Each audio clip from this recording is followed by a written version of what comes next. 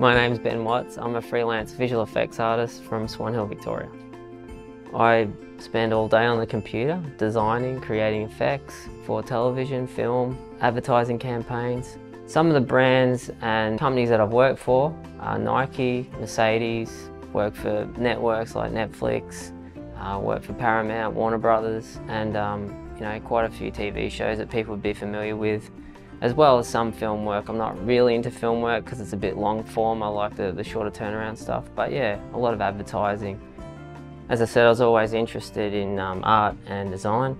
I basically started out by picking up a video camera. I took out a loan. It was really sort of like a shot in the dark, and thought maybe there's some way to make a career out of this. So I started filming weddings and eventually got into local TV commercials. A few years later I found out I was really interested in visual effects. So I spent a lot of late nights just learning the software, getting like a free trial of it so I could get my hands on it and actually use it. Just playing with the software and just getting in there and trying to create stuff. Started to put my work up online and it got a lot of attention, and before I knew it I was being invited to speak at international events and work on some of the really big spots online for advertising brands like Nike, working with Marvel and Disney and brands like that. Yeah, the industry is always changing. One of the key things to do is just always keep an eye out for any new content online in regards to the software that you're using. You know, when you're in this industry, there's a big community of people that you keep in touch with, colleagues and such, so we're always talking to one another and just checking out what's new in terms of technology and stuff. So you just keep involved in it, and it's just the best way to sort of know about what's happening. My advice would be to try all the different areas of the industry. Like if you may want to be an editor or be behind the camera or in effects or a character animator. I think initially you're likely not to know which part of that you'll gravitate towards. So I just say get in there and have a go and really just try and find what it is that you love to do and see if you've got a passion for it, and then go for that. I think if you're looking to have a career in the creative field, good qualities would be passion, dedication and an eye for detail.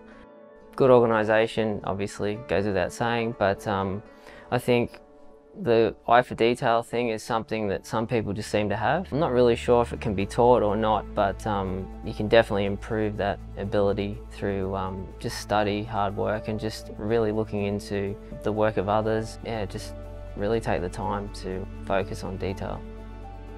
Some of the things I really like about working for myself are I've got my family close by at all times, which is great.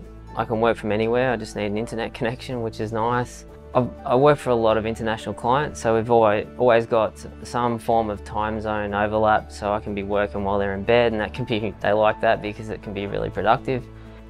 There's many good reasons to have your own business and work for yourself. One of the other things I love is being able to take breaks when I want, go and do some exercise, get off the computer and stretch a bit, things like that. So the freedom is really, really good. I'd usually work on a typical day probably between 8 and 10 hours. A typical work day for me is usually getting up onto the computer probably about 8 AM, usually have client meetings. Like I said, a lot of these clients are overseas clients, so we've got weird hours to keep and figure out with each other, but usually I'll do meetings in the morning that might go for an hour or less, hopefully. And then I'll basically get into the effects work, design, hands-on type stuff on the computer, and that'll go through for most of the day. Sometimes I'll have meetings to wrap up at the end of the day, but it's just a lot of emails in between that and all the usual stuff that you'd expect with running a business. But the bulk of it is the good stuff, getting in there, creating the art, and doing the stuff I love.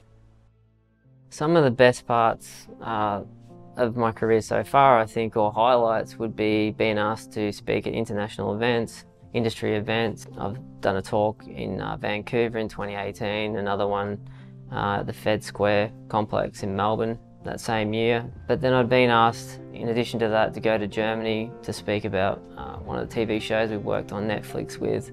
A few other things I didn't get to attend, and there was one cancelled this year, which would have been awesome, in Spain, which again was another big industry thing, so it's a shame that that one didn't come to fruition, but I'm sure there'll be many more to come. And in addition to that, just working for some of the biggest brands in the world with some of the most talented artists, you know, there's always new stuff on the horizon too. So yeah, that would definitely be some of the highlights so far. So some of the work that you may see that I've completed, the new Paramount Pictures intro screen, which is for all the animated films. It's meant to be coming out soon this year. Apparently that's meant to be around for 10 years, so that was a pretty good one to be involved in. I did some effects work on the new Shaun the Sheep movie for the kids, and just various other shows on Netflix, streaming services and things like that. American Horror Story. There's actually quite a lot, but there's always interesting projects popping up. Some of the challenges that I face with my work would just be, you know, you've got to take someone's vision, which is usually something on a piece of paper or a few words or some pictures or whatever. You've got to bring it to life essentially, make it move just from nothing really. So that's really challenging as the main part of the job. And then, you know, you've got to be good with people. You're talking to different people from all walks of life, all over the world. So, you know, you've got to have the skills to be able to deal with their feedback, their critique, things like that. You know, you can get blocked creatively. So sometimes you'll get on a new job and it just doesn't flow and it feels really tough.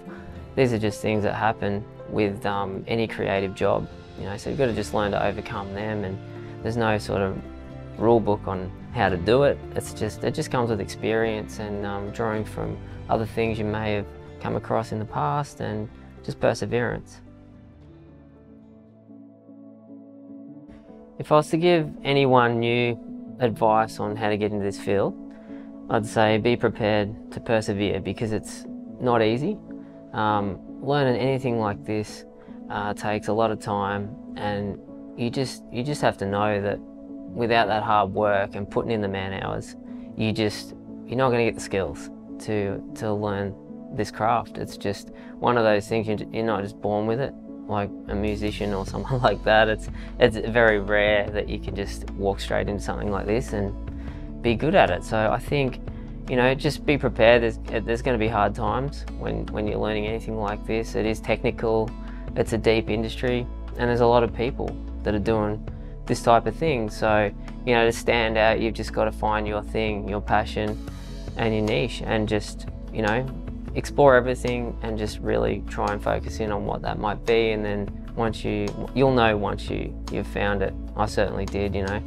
As I said earlier, I sort of gravitated towards effects, and once I found that, you know, I never really looked back, because it was just something I was so into and I couldn't put it down.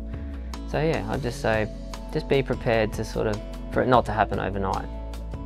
These days, learning this sort of career path is much different to when I started learning the software that I used back at the end of 2014. Because there just wasn't anywhere near as many resources back then. So I was very alone in the sense that, you know, there wasn't many courses or anything like that I could even do if I had the money to do it. You know, for anyone new getting into this, I would say that there's a lot of options. You know, you've got courses, you've got a lot of material online, tutorials, there's a lot of free stuff. So, you know, it's a good time to learn something like this.